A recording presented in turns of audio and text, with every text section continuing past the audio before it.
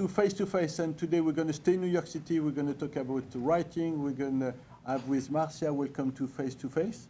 Thank you. And so you just came out with a book, Pickle's Progress. Pickle's Progress, a novel. But before we go with the book, tell us a little bit more about your creative writing background. Right. Well, I've had a couple of creative careers. Okay. And I moved to New York City in 1973, and I was a professional oboist. Mm-hmm. Yesterday, exactly. Mm-hmm. I was an oboist for 30 years here in New York City, a professional oboist. Okay. Then I was an interior designer for 15 years. Okay. And I'm 80. No, just kidding. And then I became a writer about 10 years ago. I published a memoir 2 years ago, and then this is my debut fiction novel. Oh, so that's the first fiction for you? Yes, first fiction. Oh, great. Yes. And I'm also making a documentary film called The Creative Imperative, so that's coming out. Oh, well. So you wanted to start by just reading a couple of paragraphs? Yes. To give us some kind of, to put us in the mood. I would love that. Okay. This is a novel that is set in Manhattan. It takes place over 5 weeks, so I'm going to read the first 3 paragraphs. Okay. 20 bridges connect the island of Manhattan to the rest of the world. Only one spans westward over the Hudson River and spills onto the lip of America's heartland. Each year, more than 100 million vehicles make their way onto 8 lanes on the upper level and 6 lanes on the lower level of the George Washington Bridge, traveling back and forth in the name of a dollar, perhaps for some manner of love, maybe just for the view. And if cars and trucks aren't enough, walkers, runners, cyclists, skateboarders, bird watchers, and jumpers alike can also enjoy the scenery from the walkway known as the South Sidewalk. Mm-hmm. The eastbound on-ramp from Leonia, New Jersey offers a surprisingly short approach. Suddenly, as if from thin air, steel cables loom above, swinging like silver-spun jump ropes, playing double dutch over the vehicles. Massive and audacious, the bent cords ascend and seem to evaporate into a vaulted sky.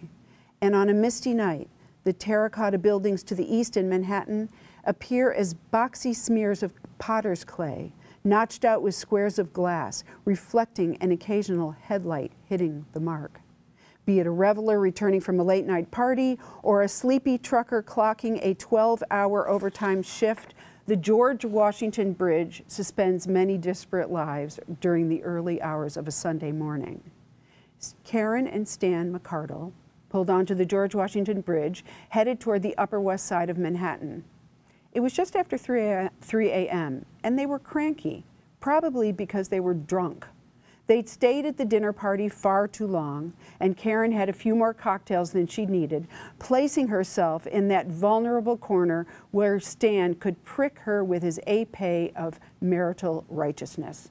That's just how their relationship felt, sharp and sometimes dangerous, yet strangely alive as they explored those moments when one or the other might lunge forward and twist that bright, cold metal a tad, then deftly retract the sword. The trick was to know how far to penetrate the dagger and how long it could linger without bleeding out the heart. Wow. So this is really New York. Yes. And then, so you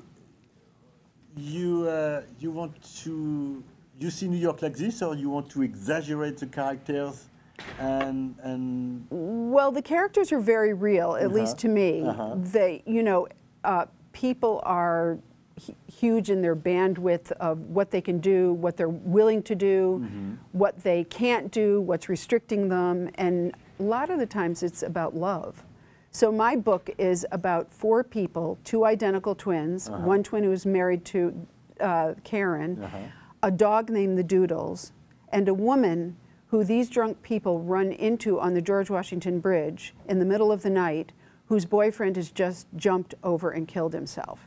And she's left in the middle of the bridge, and they pick her up, and they call the brother who lives in the bridge apartments across the way, which lays on the Cross Bronx Expressway on the other side of Manhattan. And the four of them get tangled up into a really messy weave of love, idealized love, who they think they want to love, the love that they want to get, and recklessness.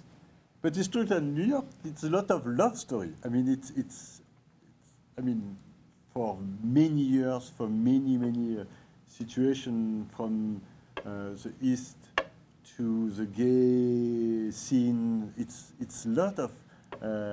So you were inspired by a dysfunctional family and the love and.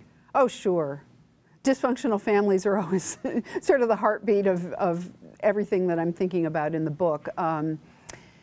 These people on the surface function very well. You know, Karen and Stan have a high-end architectural firm. You know, they renovate houses and apartments for the billionaires. Pickle McCardle, my protagonist, who's Pickle's Progress, is a New York City detective. Oh, okay. So, but he's an identical twin with Stan. And so they have a twinship bond, but they're in competition in other ways. And this woman, Junie, who's left on the bridge, whose boyfriend just jumped over, becomes kind of a guileless pawn for the three of them to sort of work against and work out their family dysfunction against her. She's an unwitting pawn in the whole thing. And of course, Pickles falls in love with her. So it sort of complicates things. So it's complicated even more. And then, so how did you come up with what inspired you to go that route? Well, when I was in college, I knew identical twin women who looked exactly alike. And my twins in this book look exactly alike. Really, you can't tell the difference. And one of these twins got engaged, and she was afraid that her fiancé was attracted to her sister, and they looked exactly alike. She told me about this concern, and I said, well, ask him. And she asked him, and he said, no, I'm not interested, you know, no, I'm not attracted, I'm not attracted. And she was relieved, and she told me, he's fine, we're all good. Exactly. How can... Exactly. So they're married still, you'll be happy to know, happily. Oh, yeah? But she told me this, and I just said, oh, that's great. Oh, good. So good luck. Wonderful. And I was thinking in my head, no. It cannot be. No, it cannot be. So the novel also explores aspects of attraction in this way, and also in twinship, nature and nurture. Because another... Did you find other twinship relation than you could investigate? You need to do a study, a PhD on the... I didn't. It was all my imagination. That's the great thing about fiction. You can make it all up, and anything can be true. You know, so I'm not worrying about any of that. Great. Okay, fantastic. And then, so, but because we have just a few minutes left, so about the book. You know, it's available in bookstores in New York City and everywhere, and on the worldwide interweb. Wow, that's unbelievable. So people can order it. Yeah? Yes. Okay. Yes. And you mentioned about something about videos. You want to talk about videos? So you mean my documentary film? Documentary film? Yes, I'm making. Maybe just very briefly. Very briefly. The film is called. It's a documentary film called The Creative Imperative. Okay. Its premiere is on June 9th. So it's already more or less. It's finished. It's pretty done. Much. Oh. Its premiere is on June 9th at the New York Society Library on East 79th Street here in New York City. Yeah. And I interview musicians, writers, actors, dancers, and fine artists. I ask them all the same three questions, and they talk about their experience of being an artist in the world and their personal relationship to the creative process. So I'm trying to distill the essence of creativity in this film. Yeah. So you're going to have to come back, and then we show a little bit of the documentary, and then you give us more insight. I would love that. Okay. Thank you so much for your patience. Thank you so much for coming. My pleasure. And that was Face to Face, and please keep watching your news on presenza.com, and thank you again for being on the show. My pleasure. Thank you.